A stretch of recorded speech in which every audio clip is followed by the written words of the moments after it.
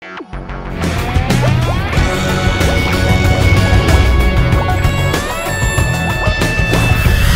so why am I talking to you about higher ed branding in a white lab coat? We have a proprietary approach to brand strategy we call brand chemistry.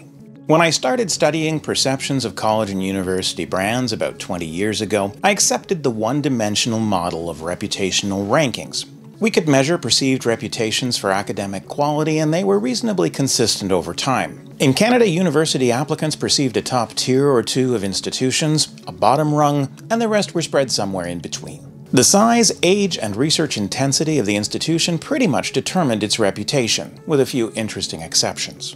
But the one-dimensional model really didn't provide much useful insight for brand strategy. Next, we developed a two-dimensional model that compared reputation for academic quality with reputation for student experience. Applicants generally rated institutions similarly on both axes, although there were a few interesting outliers. Working with this matrix for a few years and analyzing dozens of other perceived strengths and weaknesses led me to postulate a system of 5 quadrants. Yes, I know. Institutions strong on academics and student experience seem to be elite, research-intensive institutions with a long history. Those stronger on academics than the experience were typically commuter schools, attractive for their outcomes, research, employment prospects, etc.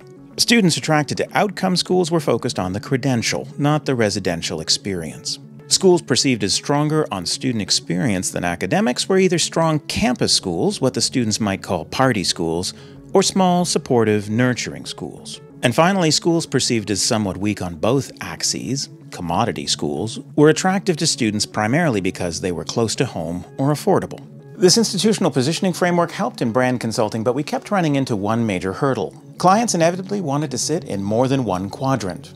Even sitting on the line between two adjacent quadrants didn't seem to quite do justice to the complexity of their institutions. I had to admit that institutional brand identities were more varied than the 5-quadrant model would suggest. Looking at top-of-mind word associations, it was clear that students, faculty, parents, and the general public came up with a range of words to describe an institution. People thought of institutions as rigorous or easy, boring, or party schools, much as the two-dimensional model had suggested. But schools were also perceived as large or small. They were traditional or modern, expensive or affordable, near or far away. They were associated with specific program areas, often professional schools, or with particular sports teams. Institutional brands are comprised of a number of key elements, many of which are shared with other institutions. What makes them unique brands is the way those elements are combined, much as chemical elements combine to create distinctive compounds. The fundamental elements that contribute to a college or university brand are finite in number, and we're still developing the full table of brand elements.